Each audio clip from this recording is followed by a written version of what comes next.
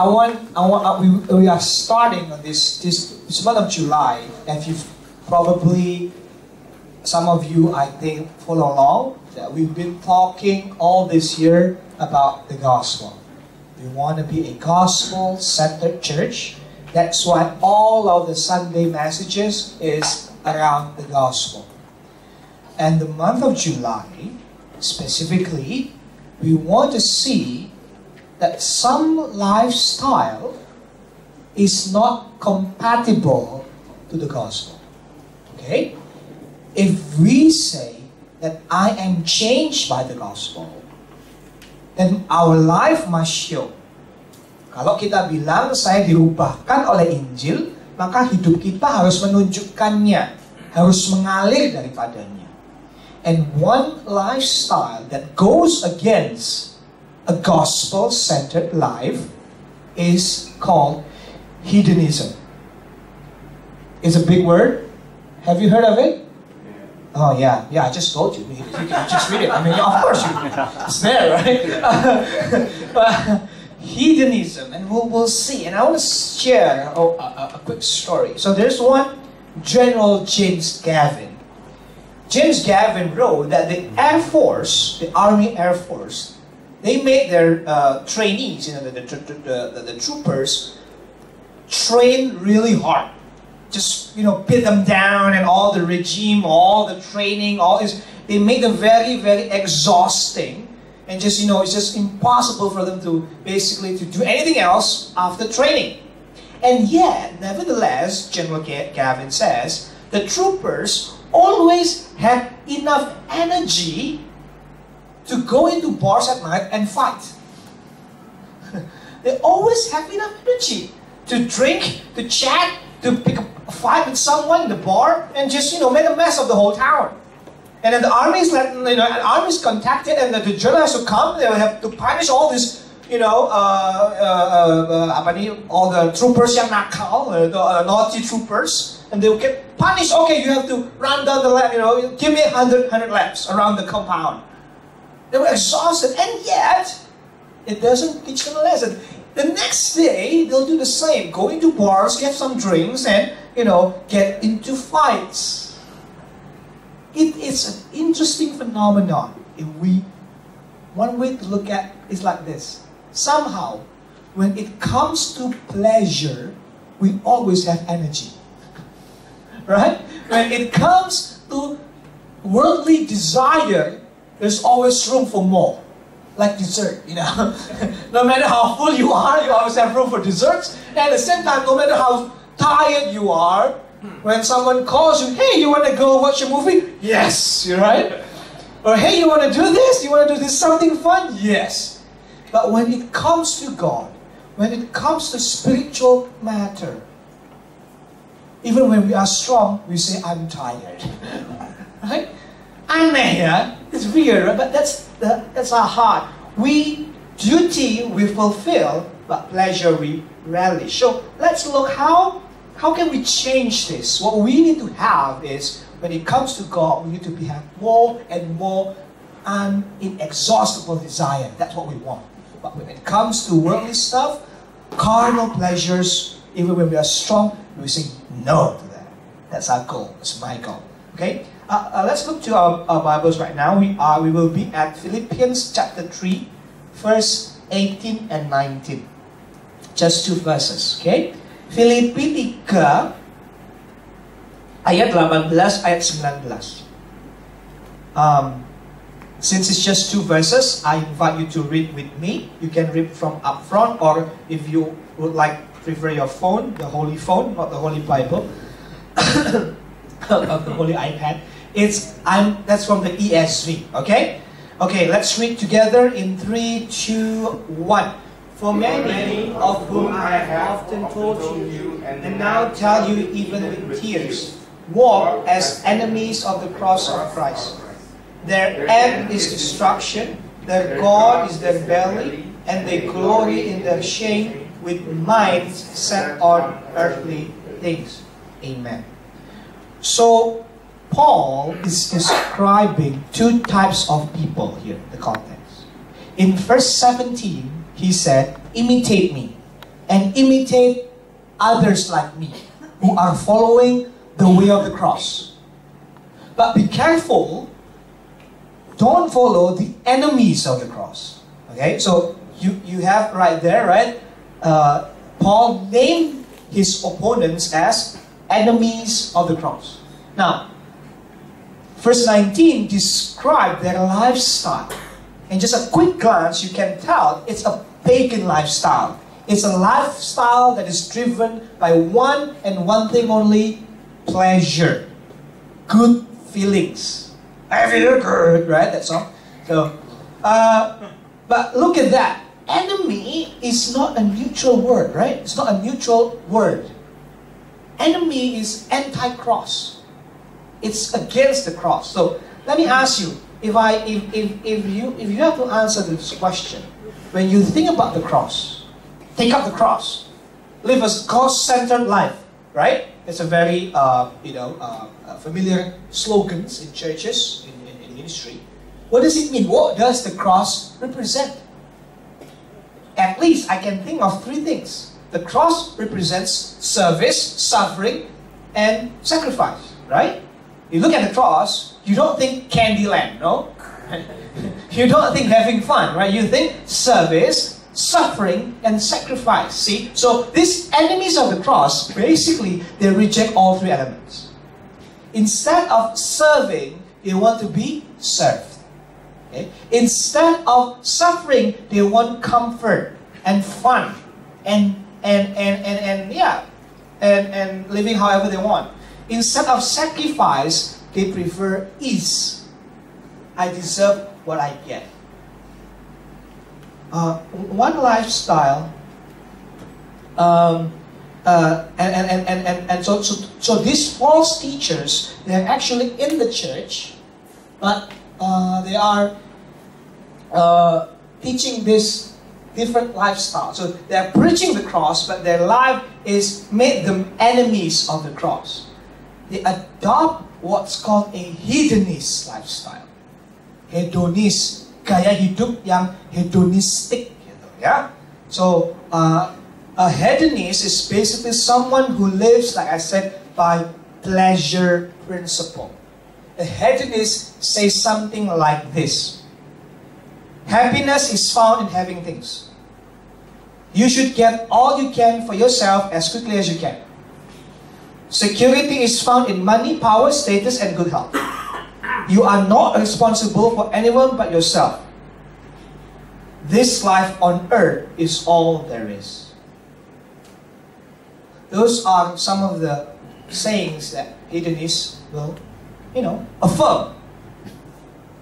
I got only one life. I will make it count. How? By gaining all the pleasure that I can. There's no afterlife. There's no heaven or hell. Just this is it. But notice how Paul begins the text. For many whom I have often told you, now tell you even with tears. This is interesting. This is the only part of the Bible where Paul cried. This is the only one. You know where Jesus went, right? When Lazarus died. Now it's Paul, stirred. This is the only one. Why? Why is he crying? He's sad because he had to make repeated warnings about these guys. I have often told you, right? Now I tell you again. These false teachers basically are not only, living a anti-cross life, but they're also enticing, tempting others. It's okay lah. Don't go to church, we can go to movies, things like that.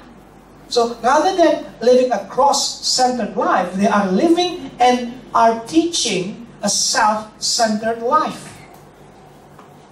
Dominated by passion, dominated by things of the world. Eugene Peterson, in other translation, I love how he said it. He says, all they want is easy street. They hate Christ's cross. I think it's the name of a station, right? King's Cross. But easy street is what? A dead-end street. As it says, their end is destruction, verse 19. But it is good to stop and ask the question this, right? Memang apa salahnya sih? Why are we so obsessed with pleasure. Now, one explanation from a psychological point of view is that we have a tendency to react more quickly to bad events. Okay? That's why when you have that's why sometimes when I was driving down the road and there's traffic, and then there's nothing happening except ada yang nabrak. Except somebody's on an accident or things. You know, when bad things happen, people will just stop. Oh, what's going on? But they never stop to see, wow, what a beautiful sunset. Right? Itu nggak pernah tuh. There will never be a traffic because of a cool sunset. There will always be a traffic when there's an accident. That's our tendency. We remember bad events longer than positive events. Do you know that we tend to, replay bad events 5 times more than positive events? One article called "Bad is Stronger Than Good." 4 psychology professors wrote like this: bad emotions, bad parents, and bad feedback have more impact than good ones. Bad impressions and bad stereotypes are quicker to form and more resistant to disconfirmation than good ones. So yeah, it's possible that we are chasing after pleasure because the world is so bad. No wonder we look out to pleasure wherever we go. What is wrong with pursuing happiness? But see, church, happiness is not just about pleasure. Happiness is not just about pleasure. And let me illustrate with one of the coolest movies, good family movies that all you can watch. Do you know what this is? This is a movie in 2015 by Pixar called a brilliant animation movie called Inside Out. So if you haven't watched the movie, this is cool. It's actually one of my former professor is consulting for the science of the movie. So it's like kind of cool. Oh, Keltner, Professor Keltner, you're so cool. You're there, okay. So what happens is basically most of the movies, if you watch it, takes place inside the head of an 11-year-old girl named Riley. Okay? So everything we do is based on emotions. So Riley, 11-year-old girl named Riley, have 5 emotions, right? So you've got anger, sadness, joy, disgust, and fear. That's basically how the psychological literature also named them. Now, all of these characters, they help Riley navigate her role. Now, joy is the first emotion to show up. And when Riley is born, she was laughing. And so joy is the first to show up. Joy acts like the leader of the team. She acts like the quarterback, okay? Like the quarterback, like the captain. The goal is simple for joy. Whatever we do, we must make Riley happy. Okay? That's the goal. Very simple goal. So the film begins by introducing how each emotion work together to get that goal. Whatever you do, make Riley happy. Okay?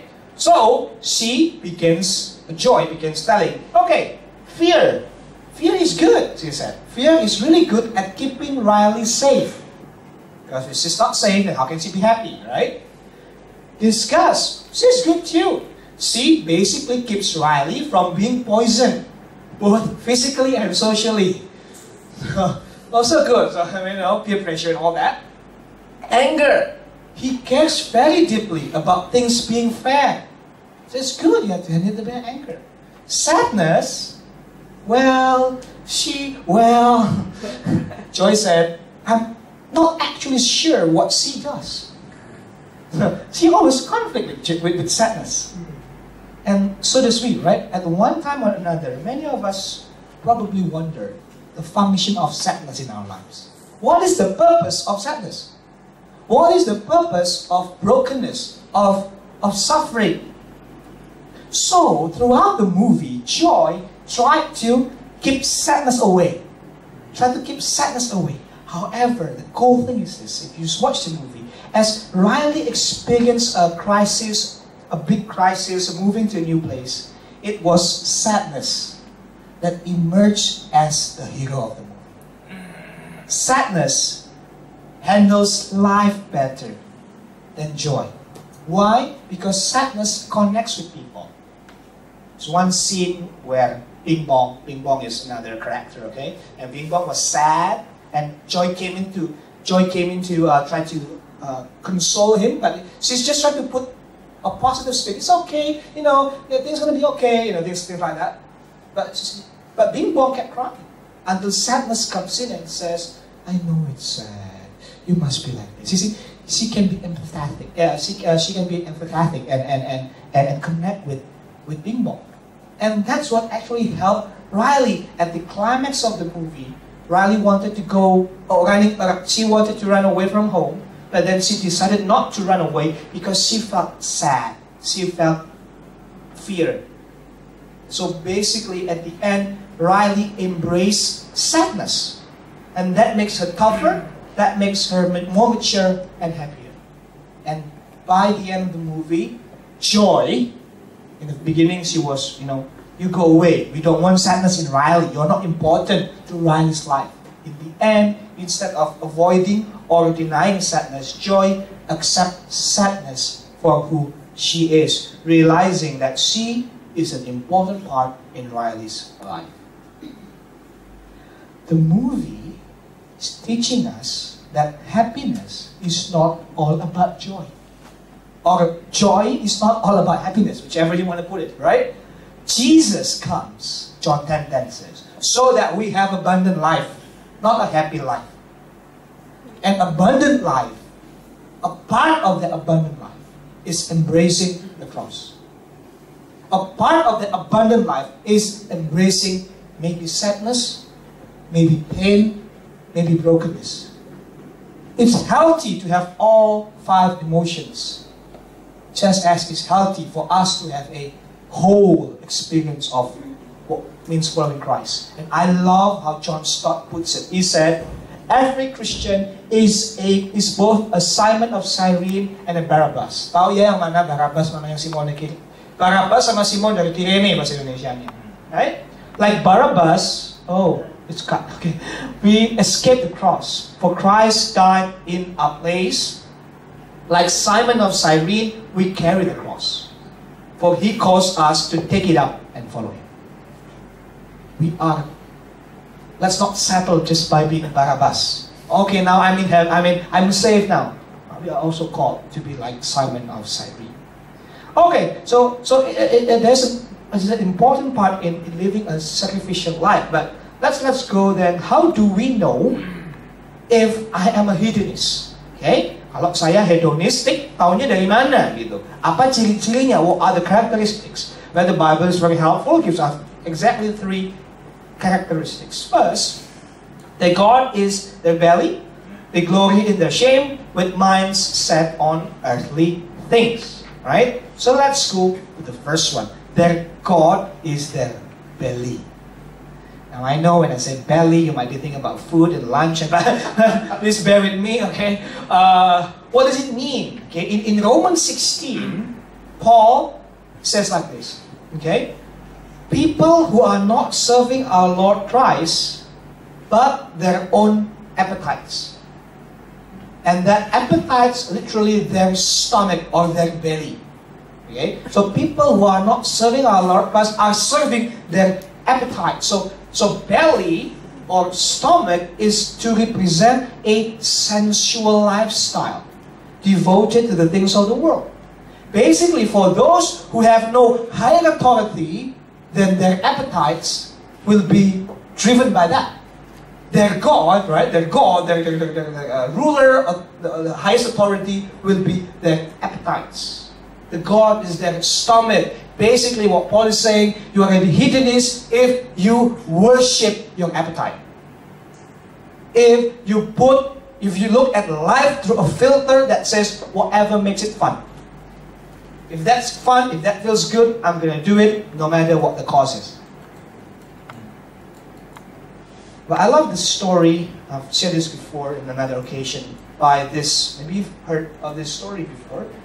There's a novel called The Picture of Dorian Gray by the novelist Oscar Wilde. Maybe you've heard of this. So it tells a story about a handsome guy named, obviously, Dorian Gray, right? So one day he met with this guy, Lord Henry, walked in, and he absorbed his philosophy. Lord Henry's philosophy is, seize the day. Carpe diem, or how do you say it?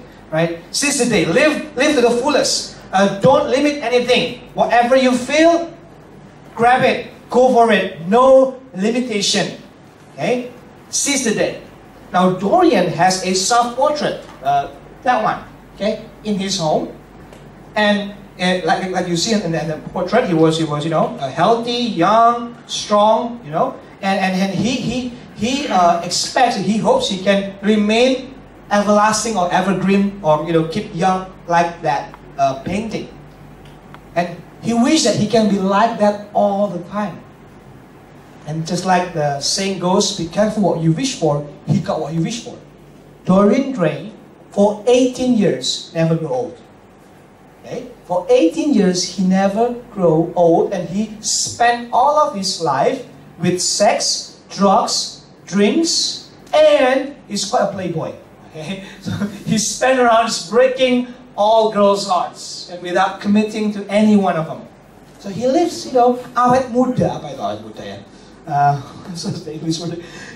He cannot grow old. He's always young.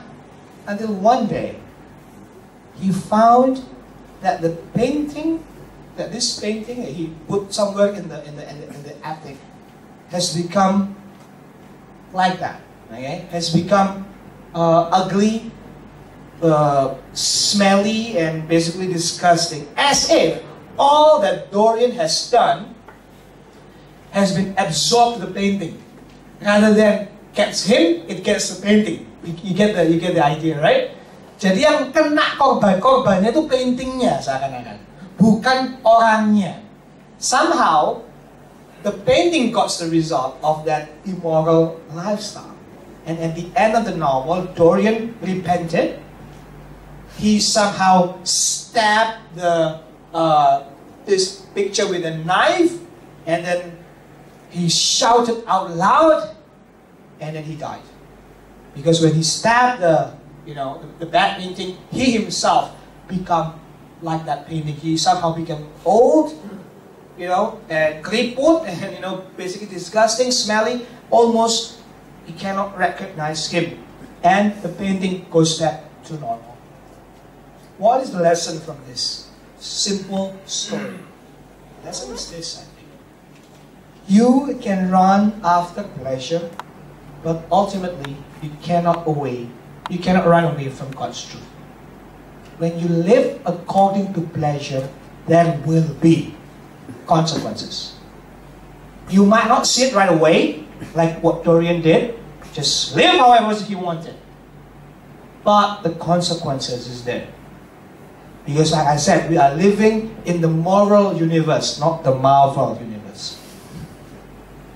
We are living in God's moral universe. When we sin, we broke the rules. Like I said, there's a crack in our relationship with God. There's a crack in our relationship with others. There's a crack in our relationship with ourselves. And there is a crack in our relationship with the creation.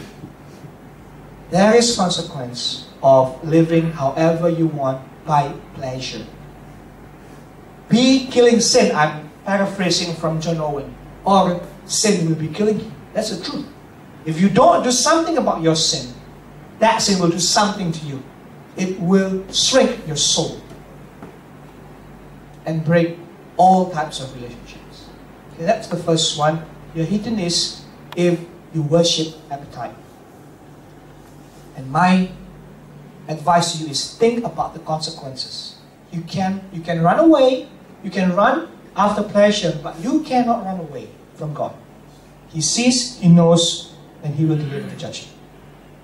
You reap what you sow. Okay. Secondly, these people take pride in their shame. Right? So basically what they say, they broadcast, they brag about their shameful indulgences. So it's like somehow it kind of sounds very familiar in our days when you have celebrities that have big mansion or have divorced or got caught with driving under influence, right? And they just somehow they brag about it. See, look what I have, look what I did. It's bad. They break the law, but they're so proud of it, right? And maybe you have someone like I got lots of money, but I got it through this this channel.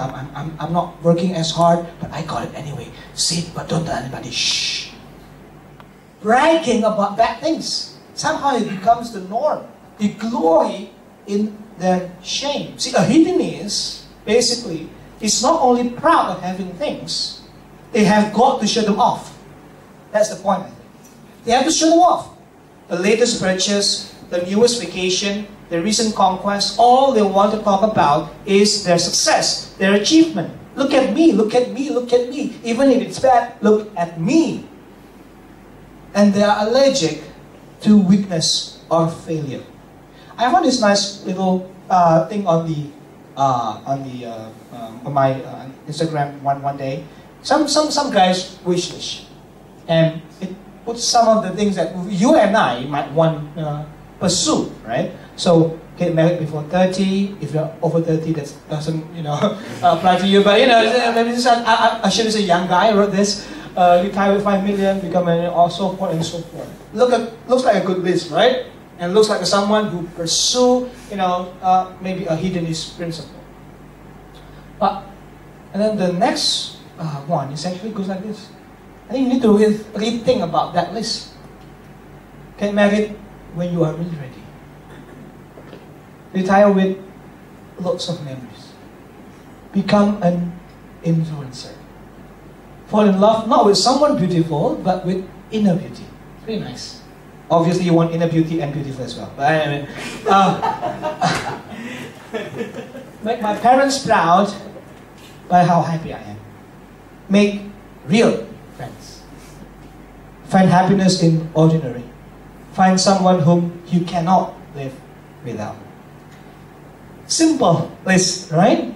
It reminds us that often we put the wrong price tag on things.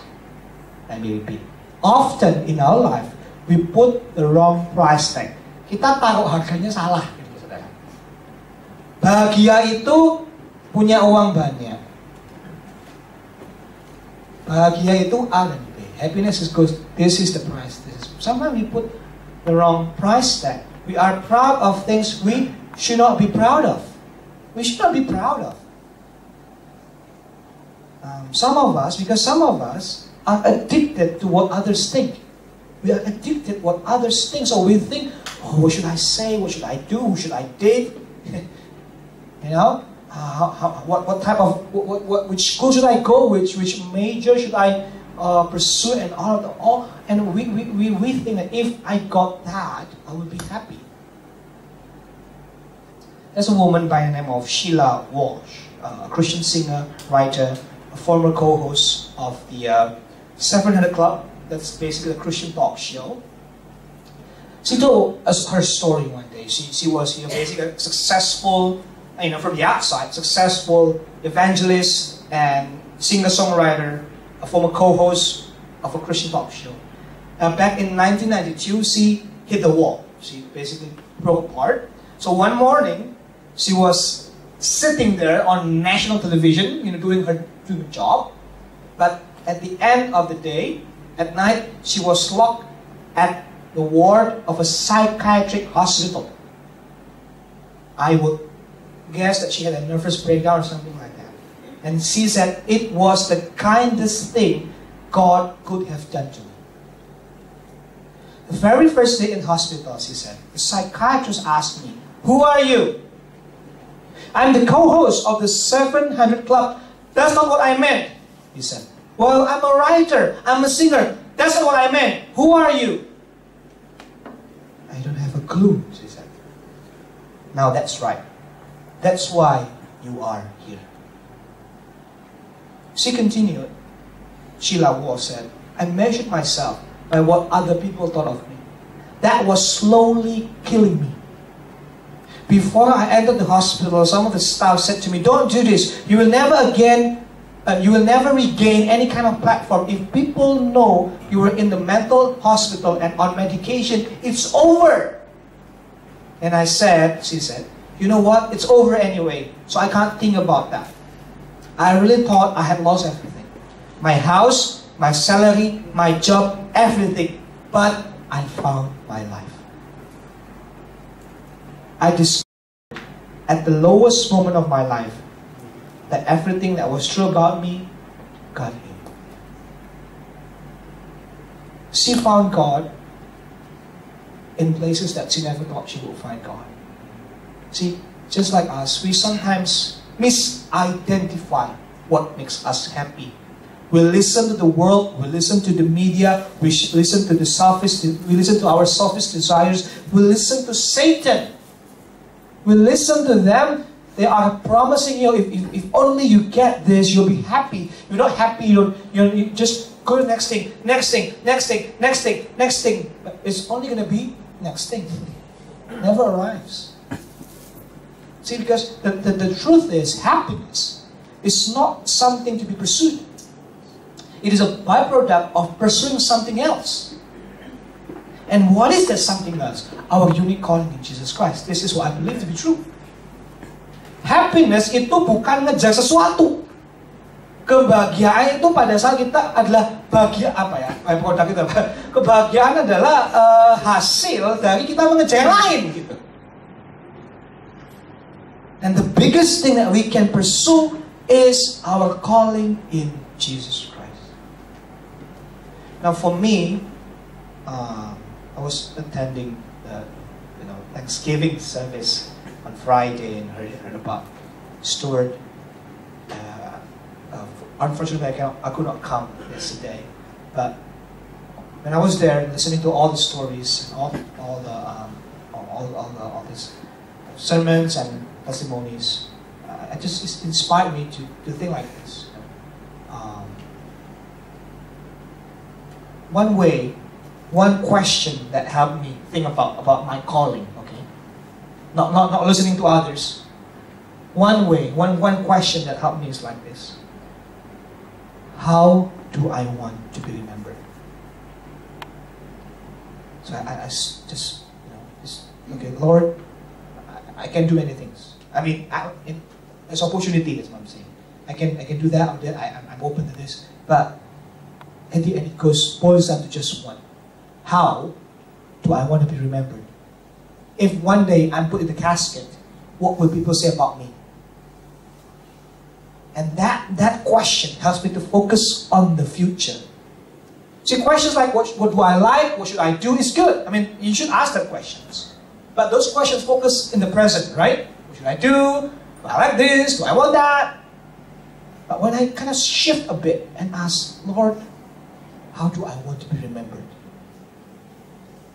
I look to the future, and when I ask the questions, I immediately filter out what is the most important thing, what is the most crucial thing. Isn't it about Jesus? Isn't it about ministry, right? Isn't it about family? Those are the most precious things in our life. Not our possessions, not our resume. At the end of the day, I want to be remembered as a good dad, for instance, as a good husband, hopefully. I want to be remembered as a faithful servant of Christ. I'm pretty sure at the end of my years, I don't want people to say, yes, he had a great house. No. I don't want people to say that. That's not helping anyone. I want them to remember me like Stuart, with someone who has given their lives to Jesus. That is the most meaningful thing. And you ask everybody, even they're not Christians, they can even feel that, yeah, that's true. So ask yourself, church, how do you want to be remembered? What is the most important thing for you? Is it pleasure? Is it possessions? I think the more important thing is about purpose. Not pleasure, not possession, but purpose. Purpose in Jesus Christ. One last thing. So God in the belly, glory in the shame, and finally minds set on earthly things. So that's the last characteristics. All they think about is about earthly stuff. The entire life is summed up in the earth-centered behavior. So mind here implies a choice, okay? Because I think I want that, okay? So we must choose. That's what Paul is saying here. You must choose. See, the same verb, set on earthly things. That same verb is used with Jesus. Okay? In chapter 2, verse 5, you have the mind of Jesus Christ. Okay? Here, the mind of earthly things. Okay? And the verb concludes that he's set on knowing Christ. That's what we have. What I have read to you when we were singing "When I Survey the Wondrous Cross," right? He has set his mind on just doing one thing, knowing Christ. But this guy or these enemies, they are different. They choose to set. Yeah, set is a strong word, right? You can even tell by how it sounds. Set their mind. I choose this lifestyle. I think about this all the time.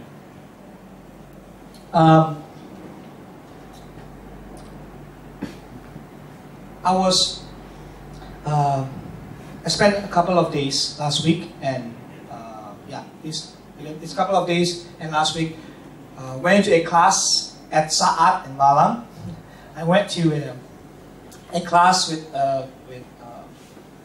one of the members of the church. It's a child's therapy class. So, kelas terapi anak. Yes, I went to a children counseling class. So, not because I'm a child.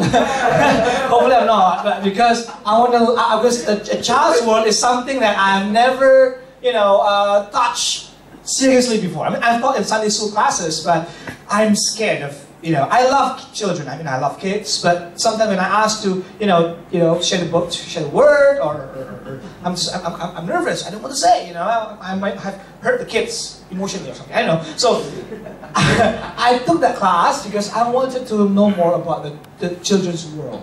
Okay, so it was an enjoyable class. We had fun. We played with dolls, and by the way, it's kind of like give me an excuse to buy dolls now. So people ask me, why are you buying some dolls and toys? So because of the children. So it's like, it makes me more rohani gitu ya. Lebih ada zaman rohaninya. So I had fun. We learned children is a very important part of ministry. So I have so much, bring so much for the Sunday school. And I hope that you too will participate in that. But one thing I remember from that trip is that actually a lot of lessons, but that's for another sermon. But we were driving back, okay? We were driving back from Malang. And then we stopped by to eat bakso. Bakso is what? Meatball. It's the famous bakso place, okay? Huh? What bakso? Meatball, right? No? Meatball, right? Meatball, yeah. So we ate bakso, we had the bakso. And then afterwards, after we drove back. But in the middle, we were driving back, not far away. I went with two other girls, one person, one of my colleague. She said, well, I was counting the bill. They said, I think I got a free meal. I think the guy counted wrong. I mean, I don't think, it's not, baksonya salahin tahunya, Because they counted by the bakso and the tahu and all the gorengan, I don't know, I'm just looking at the words here. So, all those foods, right, all those items, 15,000, I need to pay 15,000, So what should we do? Should we go back? Jayana was driving. Should we go back? And I was at front, and my colleague, my new friend, she was back. She was confused. And so, what do you think? Hambanya, what do you think? The God servant, right? The hambanya, God servant. And I said, it's okay. Let's just go home. I said, just go home. And then she said, my colleague said, we should go there. The thing is, because I know I did something wrong. Yeah, sure, the bakso place probably have so many profits, they don't care about 15,000. But this will, it will stain my heart. It's just I don't want to have a guilty conscience. So, that for a way, we turn around and she just paid back. She didn't even ask, just, saya lupa bayar. I forgot to pay, this is 15,000, and the guy didn't even check. Okay, thank you, bye. So apparently the shop even did not care. We forgot 15,000, yeah? Okay, 15,000 is 15 juta, another different matter, right? But when that happened, this is what I realized. How can my mind be so quick in saying, just go? I was afraid of my heart at the time. Should not be the first thing that comes to my mind is, this is a sin. It's small, yes, but sin is sin. Wrong is wrong. Should that be at least, that's the first that comes to my mind. Should I be at least suggest, I think we should go back? I was convicted that night. I should know better. I'm the pastor, man.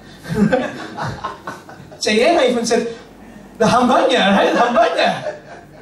Because at that I was tired. It was a long day, last day. We're driving back. All I want to do is just go back to Surabaya and sleep. Sangat manusiawi ya kan Bapak Saudara ya. So in a way it's just a human thing. But there you go. At that time, it's a test of my character. It tells me that my mind is still set on earthly things. See? What happens, this is the danger, right? What happens if you keep hearing that voice? If you prefer that voice over and over again? Every time there's something bad going on or you need to do something right and you just, it's okay. Be careful. Because our mind is very good. Our mind is very good at deceiving us. It will create excuses, loopholes, justification, rationalization, all everything, so that we don't follow God and we follow our pleasure, right? That's how our mind works, because we are still, struggling with our flesh. We don't train our minds. Sinning becomes automatic. We don't want that.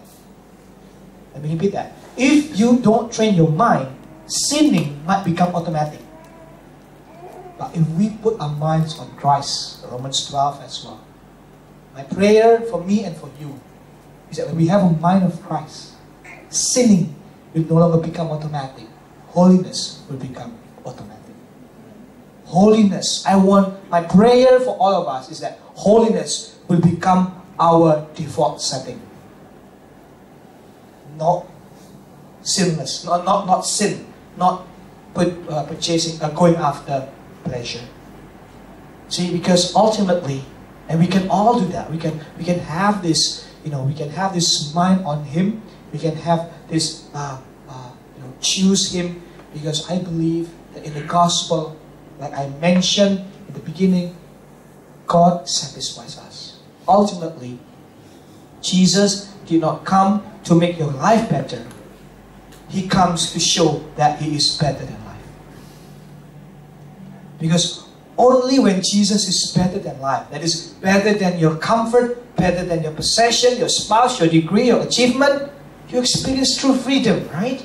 You will no longer be dictated. You will no longer be tyrannized under these earthly things. You can focus on Christ, and He is enough. Hallelujah! Christ is enough, like the song said. I'm paraphrasing that. So just comes to show He's better than life itself. So the final, I just want to leave you today, actually, with two applications, and I'm done. 5 minutes. How do I start living a hedonist lifestyle and going into a cross-centered life? How do I apply or practice that to make Jesus better than life? How? Well, the text helps us, give us only two, very simple. In verse 17, it says, brothers, join in me in imitating me and keep your eyes on those who walk according to the example you have in us. So number one, how can we live a life, a cross-centered life, not a pleasure-centered life? Rely on others. Yes. Look at godly mentors. Rely on your church. Rely on the community. I believe that we cannot do this on our own. Rely on others. Pray and thank God if you are in a good church. Pray for your pastors. Pray for your teachers. Find inspirations. You know, if you cannot, if you don't have any mentors around you, read one. There are lots of biographies around. I mean, when I'm down, when I'm just, busy with life, and just, just stop basically. I love biographies. When I read them, those people who have the most impact, all of them have the same pattern. Those with the most impact, they don't live by pleasure. They live by purpose. And that inspires me. I gotta go on. If he can do it, I can do it too. So I'm always trying to chase after someone's back. One day I want to become like him. I want to become like her. Not in terms of achievement, but in terms of character. Because if she can, give up her life to go to serve the poor, maybe I can too. If he can say no to that temptation, maybe I can say no too. See, sometimes we need to look at others. We need to look at faith in practice before we can practice our faith. Sometimes we need to look at faith in practice in the lives of others before we can put our own faith in practice. And secondly, in verse 21, you can just read basically the second one. Number one, rely on others. Number two, look beyond the present suffering. See, I know when we follow Christ, life will not be easy. When the car turned around, it took us a couple of it was longer, right? It's not easy. We suffered, man. The gasoline suffered, and I suffered. Oh man, I suffered from the guilt, and suffered. Yeah, if we follow Christ, we suffered. But Paul reminded, no. There's a world beyond this world. There's a king that sits at the throne of the universe. And one day, he will make things right. Today, when you choose the cross, when you take up the cross, life might feel hard. But in God's eyes, He is pleased by what you are doing. And one day, you will get your reward. One day, all the cards will be shown. One day, all the wrongs will be made right. Jesus is the true King who will return. He is the only one that has power. See, when we go to heaven, when Christ comes again, I look forward not only to the great judgment, but I look forward to the great reversal, where the first become last, and the last become first. When those who are rich in the world right now, who knows, might become poor in the world the next. Those who are poor here, because of the lifestyle they choose, because they gave their life to the poor, probably will be very, very rich in the next life. Those who are unknown today, do you know that so many Christians are unknown?